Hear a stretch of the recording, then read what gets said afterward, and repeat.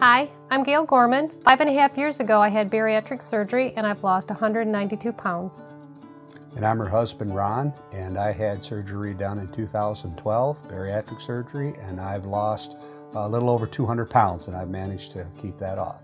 I decided to have bariatric surgery when I started getting really heavy. My father died at 52 from a massive heart attack, and I was afraid that if I didn't do something drastic and permanent, I was going to follow in those shoes. And I weighed 426 pounds. I was on 4 different blood pressure medicines. I had a very difficult time getting around, being athletic at all. And my doctor told me, he said, if you want to see 60, if you want to see grandkids, you need to make some decisions. Bariatric surgery has changed my life drastically. When I weighed 426 pounds, I was not healthy and couldn't do the things that I'm doing now.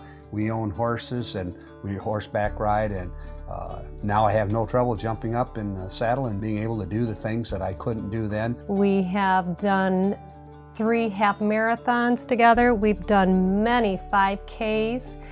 Getting down and playing on the floor with my granddaughter, or when she says, "Hey Grandma, will you play tag with me?" and being able to actually get up and run has just been fantastic. Having the surgery is the beginning step. It's a tool, but it takes a lot of commitment and a lot of time from you to go ahead and do the exercising and change the eating habits, and in realizing that it's going to just make your life so much longer, so much richer.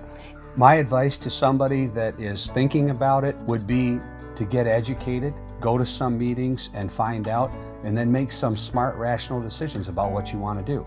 If somebody was considering and thinking about having the weight loss surgery, I would say do it sooner rather than later, because you are missing out on some wonderful time of having the weight gone, having your body feel good, and just living life to the fullest that you should and deserve to have.